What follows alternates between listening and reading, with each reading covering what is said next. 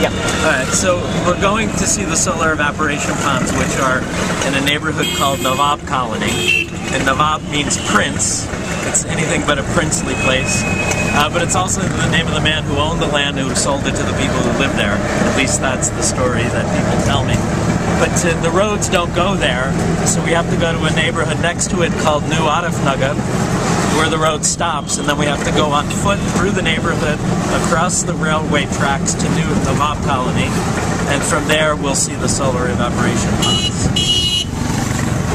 This is a Sambhavna mini clinic, so the public health education workers come here most mornings, I believe. They used to have a doctor, but they don't have the doctor come anymore. So they train local people here in health education. And they've also built this garden where they grow medicinal herbs. They just built this last summer. So she's rolling what are called beardies, which are leaves, and they fill them with tobacco. Something called I believe she said a kandi leaf. And she rolls, for each 1,000 she gets paid 20 or 25 rupees, which might buy you 10 cups of tea. Equivalent to about एक दिन में कितने ये Giles हैं अच्छा और ward हैं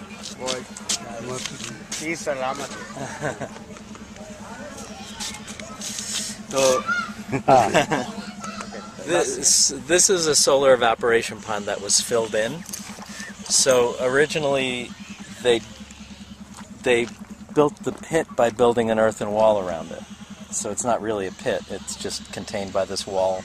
And we're standing on the edge of it. And this pit they filled in with earth. So you can see some of the stones they used as fill. But first on the bottom part they covered with a layer of plastic. Well, it was originally built with a layer of concrete, and that was supposed to contain the waste and some other substance underneath that. And of course it promptly cracked and then leaked into the groundwater, but they kept piping it in for decades. Then they stopped, and then when they filled this in, they put another layer of plastic over it, and then more fill, gravel and soil. And then on top, this layer of plastic, and then another layer of ground over it.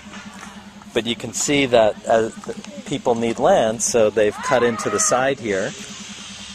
And what you see beneath you is the contaminated soil and the layers of plastic sheeting. So it's like Dow Chemical, it's a chemical company, but they also need a geologist to dig into this and see what's going on. It's stratified. इस side से फिर भी जहर वो तो जहर आएगी भाई जहर के ऊपर जहर डालोगे तो वो तो जहर बनेगा भाई जन्मा फिर.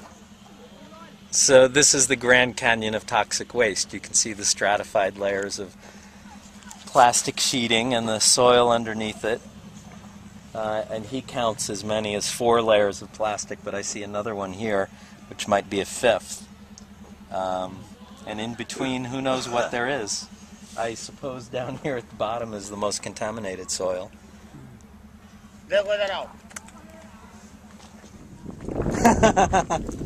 What do you notice there, Brian? Huh?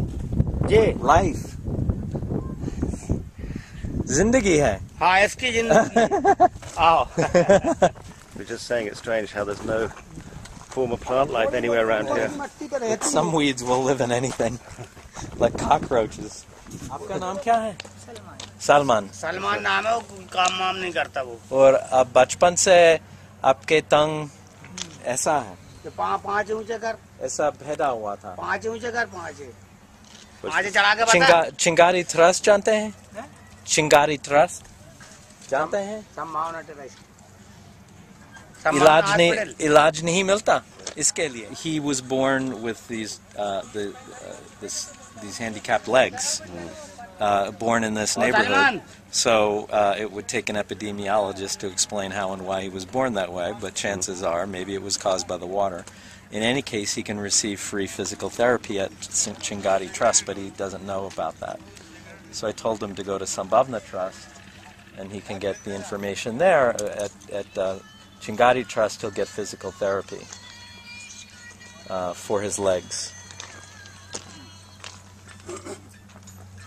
14 साल का हो गया, उसका इलाज ही नहीं हो रहा ना उसका काम बनता. Tell us what we have here, Brian. Well, this is what the solar evaporation ponds look like before they were filled in one case, or destroyed in the second case. This is the third pond, and you can see the walls, the earthen walls that were built up, which extend around. And you can see that after the monsoon season, when it rains, it fills with water, so they bring the water buffalo in for bathing, or whatever water buffalo do in water. And I guess, what would that be, an ibis? Or an egret? Some water birds are over there. And what was dumped in here? Well, the toxic waste was dumped in here from the factory when it was in operation. So it settled into the ground. Now there's a layer of concrete underneath this, so I guess that would slow down the rate at which it percolates into the groundwater. But since it fills with water every year, the rainwater is carrying it back down into the, whatever remains is being carried back down into the aquifer from which the neighborhoods draw their well water. Now then, those water buffalo are a source of milk. So who knows what's in the milk that people are drinking, or that you and I may have drank this morning. Over on the horizon is the Union Carbide factory. You can see one of the remaining buildings, and then some pipes that must have been venting smoke or gas up into the atmosphere. But from the facility, which is on the opposite side of a railway line, they piped the toxic waste to this area, which according to today's Hindustan Times was about 20 acres. And they piped it and left it on the ground until there was too much, at which point, I believe it, sometime in the 70s, they built these solar evaporation ponds. And so the pipeline came directly here. Carrying the toxic waste in those pipes. And people can remember seeing the pipeline, which crossed the railway line.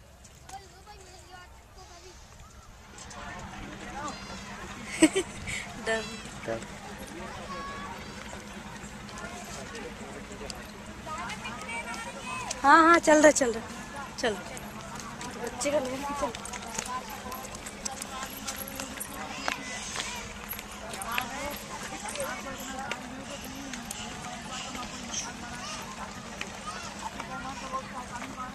दिख गए